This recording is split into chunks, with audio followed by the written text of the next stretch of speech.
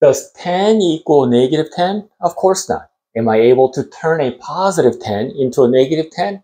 Yes. Only if I make a mathematical mistake. Let me show you how to turn a 10 into a negative 10 and see if you could catch my mistake.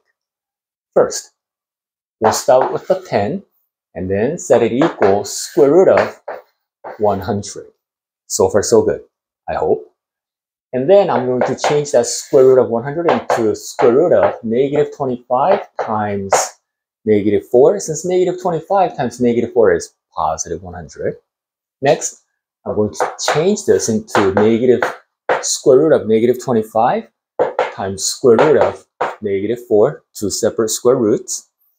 Now that I have a negative number inside the square root, I need to go ahead and take that negative sign outside, turn it into an I. So we have square root of 25 left.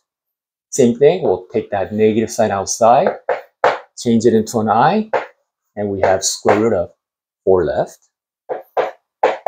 Where this will turn into I times 5 times I times 2.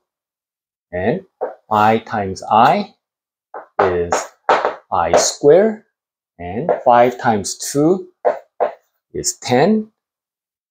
And of course, I squared is negative 1 and 10.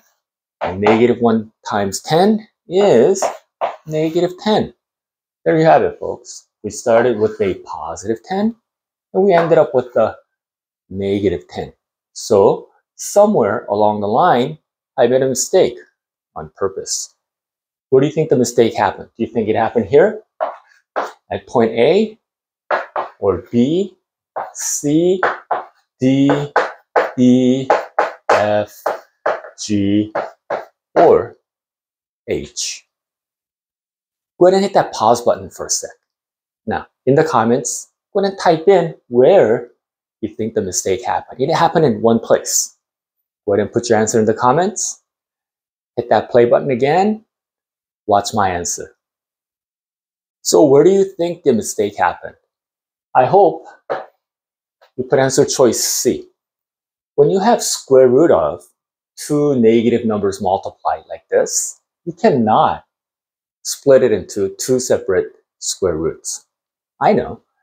If you're given square root of 36, you could split that into square root of 9 times 4, which is square root of 9 times square root of 4, 3 times 2, or 6. And that's the reason why square root of 36 is 6.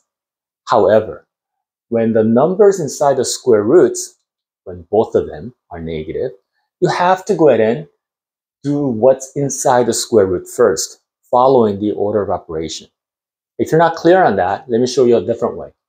What if you had negative 25 times negative 4 all to the half power? If I were to take the half power and apply to the negative 25 and the negative 4, it would become negative 25 to the half power times negative 4 to the half power, which is the same thing as what I did here. And with this, I would again end up with negative 10, which is what we don't want. What we need to do instead is, given negative 25 times negative 4 all to the half power, following the order of operation, we need to take care of what's inside the parentheses first, or change that into 100, and then take the half power, which equals positive 10. So I hope this was entertaining as well as educational. And if you like this video, give it a thumbs up. And if you haven't, don't forget to subscribe.